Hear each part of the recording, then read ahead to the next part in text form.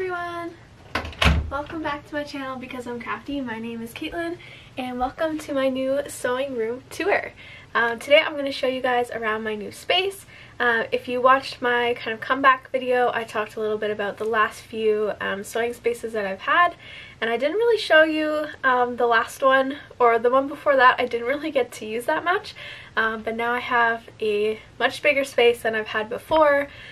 Things are more organized and put together, and it's not quite finished yet. There's a bit of construction going to be happening in this room soon, so I figured I might as well show you guys now and then talk a little bit about what's going to be happening. But for the most part, it is the way it is, and I wanted to show you kind of how I've put it together. If you've watched my videos for a while, you would have seen the transformation that I made in my first sewing room, where we built the walls, we put all of the drywall and trim in, and did the flooring, and then painted that backdrop wall that I had red, and I had all my pictures on it. So I've done something similar here, but it's a little bit more spaced out. So I took a lot of inspiration from my original sewing room that was so near and dear to my heart. I love that room so much. But yeah, this is my new space, so let's get into it.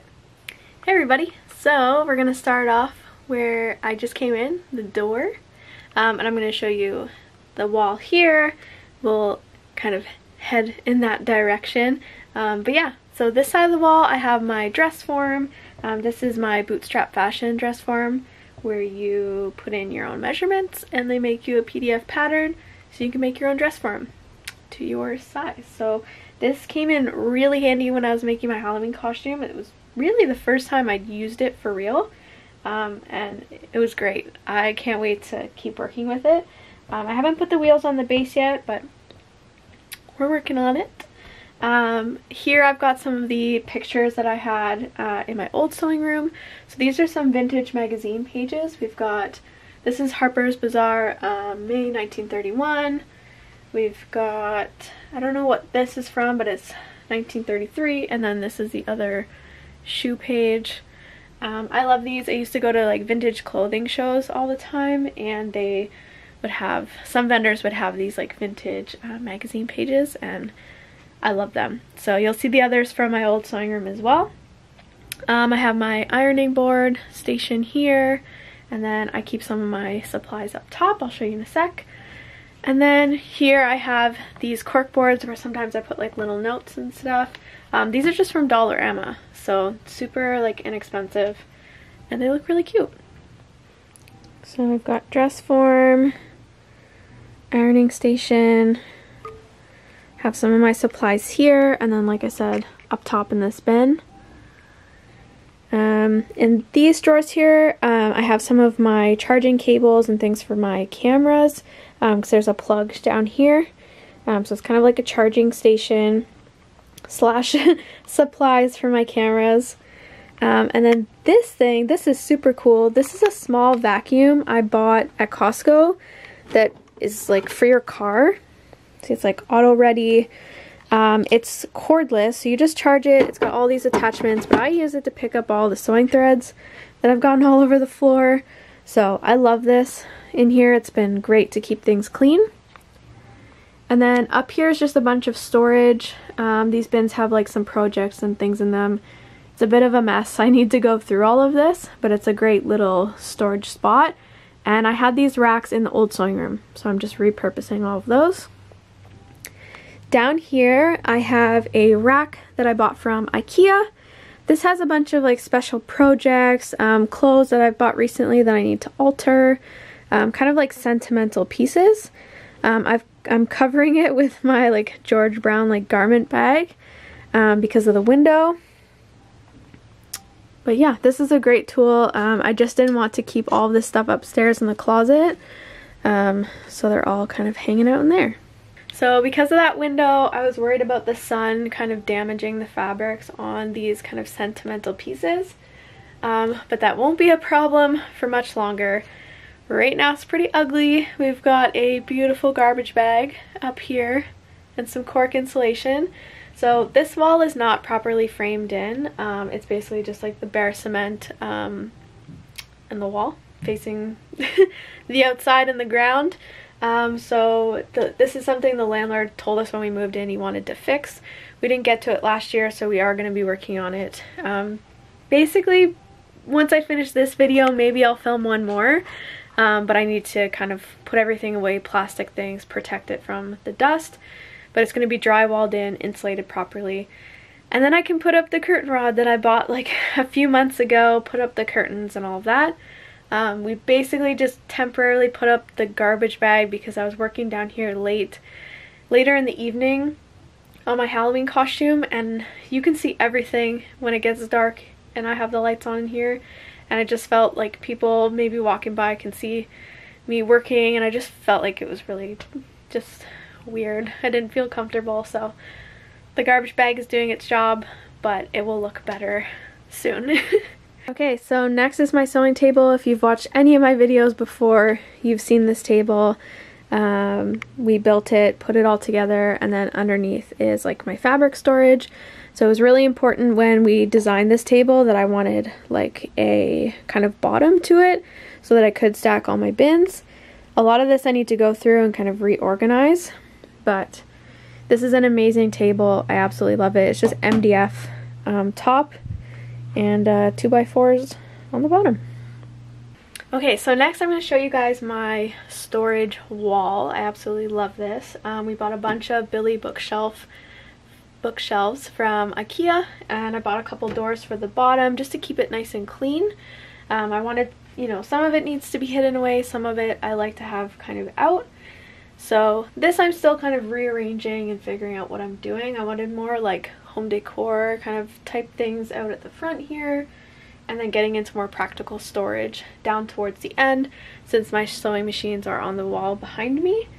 But yeah, this came together really well. But I'm still working on it a little bit, but it looks really pretty. So on this one, like I said, I just have like some random things up here for the moment. In this one, I have a lot of like home supplies, office supplies, and like other like electronic equipment in the bottom. Over here, this is really like the bookshelf. This has all of my like school textbooks from fashion design school. Some other books that I've kind of collected the last few years. And then I've got more down here, and my like illustration markers and drawing equipment down there. And then this is the side closest to my sewing machine, so I have a lot of like pattern making and thread and sewing machine supplies here. So down in this one I have lots of patterns. They're all sorted by type. These are all like kind of like PDF patterns that I've printed out and cut. And then I have some pattern making supplies here. Up top, I really like to buy these from Dollarama. These little like hardware dividers. So these ones I have like some snaps, grommets, hook and bars. This one over here I have like sewing machine feet and screwdrivers, screws. This is the buttonhole attachment for my Kenmore, and then some other tools and machine feet back there.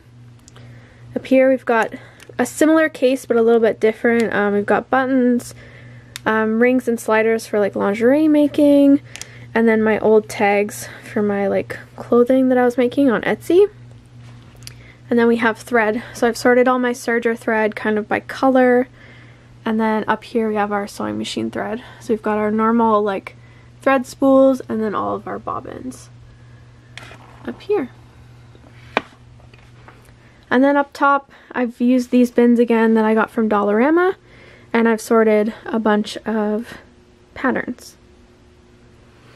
And in this cupboard back here is a lot of like, it's a mess. We're just going to close that. But it's a lot of like crafting kind of supplies. Okay, now to the super fun wall. We've got our sewing machines. Behind me, I've got my Halloween costume 2021. This was the Cruella costume that I made. I didn't know what to do with her, so I just put her on display. Maybe we'll put the mask costume here after. I had a similar like board like this in my old sewing room. I forget what it's called. But this one I got from IKEA. It has a lot more like attachments and things that you can add to it. So I've got my rulers, my tapes, measuring tapes, scissors, rotary cutters, little bits and bobs up there. And then my sewing machine table here. This is actually a closet door that I got from the Restore Habitat for Humanity, and some IKEA legs underneath, and now I can fit all 3 of my domestic machines. So I've got my Kenmore. This is a top loading bobbin. And then my white, this is the machine that started it all with the bobbin that goes underneath. And then this is a machine that's new to me, but I hunted this down on Facebook Marketplace. I had to drive like an hour off the island of Montreal to find it, but this is a white Superlock machine. And then back here, if you've watched my videos for a while, you would have seen these in my original sewing room. So again, some more like vintage magazine pages. This one's actually a cover from 1928, which is where the red inspiration kind of came from for my first sewing room with the red wall.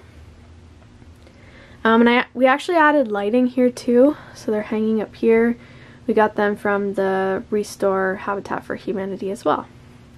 So behind me we've got both of my industrial machines. I have a straight stitch Singer, which you've seen in a few of my videos back in the early days. And then we've got my Remoldi. This is a industrial cover stitch machine. I don't use it very much, mostly when I'm using stretch material, making t-shirts and things like that. But this I got off Facebook Marketplace for like 150 bucks. Somebody was moving and just really needed to get rid of it, and we snatched that. This machine is great.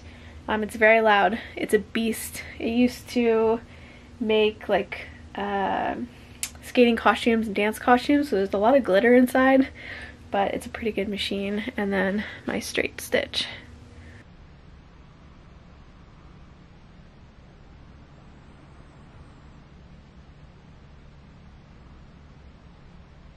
So I guess the last thing I'll point out in this room is the couch down here.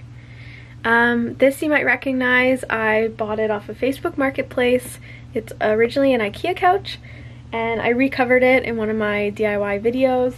It was a bright orange, and we changed it to like a light pink nude tone, and I made some nice decor pillows to go along with it. This used to be like our living room couch, but I separated it. I put the long piece in our bedroom, and then I brought down the chair and the ottoman here. So now just at the end of my table I have a nice spot to like sit if I want to work on my laptop, or I just need to like take a break. I can sit here and just have a little comfy spot to chill out. So, and we've got some fabric mess over here to deal with, which is why I need to sort the fabric underneath all this table because it's overflowing. Okay, the actual last thing I want to show you guys is my chair. So I don't have a chair at all my sewing machines. It takes up too much room to have a chair at each of them. So what I kind of learned with my last chair, which I DIY'd it, I love that chair, I recovered it, it was a great chair, but when you have a rolly chair, the wheels just get filled with thread over time, and the wheels just didn't move anymore. So I was just like kind of sliding it across the floor, and it's like there's gotta be a better chair for a sewing or kind of crafty area. So again, when I was at Costco, I saw this like weighted wobbly chair, and it fits underneath the table that I have all my domestic machines on, so I can just slide it away if I need more space, and it's really easy to move around. So if you're looking for a kind of thread-free chair option, I'd look into this. Definitely if you have back problems, it like may not be the best because you need that back support. But for me, I find that it makes me sit up with proper posture because it doesn't have that support. So sometimes at the sewing machine I can get really like hunched over and I'm like looking really close at what I'm doing. And this makes that uncomfortable, so it forces you to sit up straight. So I really like that about the chair. It's really comfortable on your butt, but it's also kind of fun because you get to like wobble around. So I'm going to show you. I'm going to sit on it first. And we're going to spin all the way around. Woo! Yeah, it's a super fun chair, but yeah, you just have to be like careful, but because it's kind of unstable in a sense, it like makes you sit up. But yeah, I'm gonna show you what it looks like. So this is it here. Push it. It's super easy to move, and it moves up and down, so you can adjust the height. I think this is the lowest that it goes for me.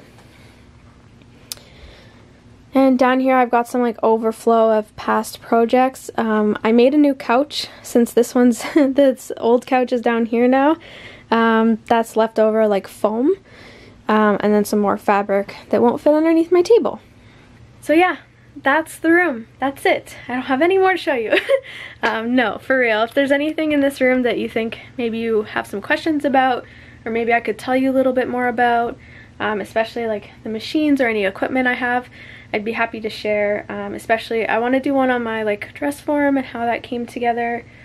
There's so many things I could do, like I've said before, but I just really love this space. I think I can do so much in here. I just have to have the time, but it's a really nice spot to come down and just be creative, do whatever I want, and have the space for all of these things too, because I've definitely accumulated a lot over the years. That's why I need to do a little bit of sorting.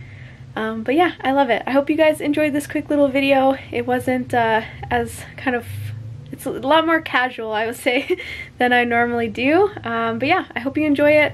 Let me know if there's anything you want to know more about, and I'll see you in the next one. Bye guys!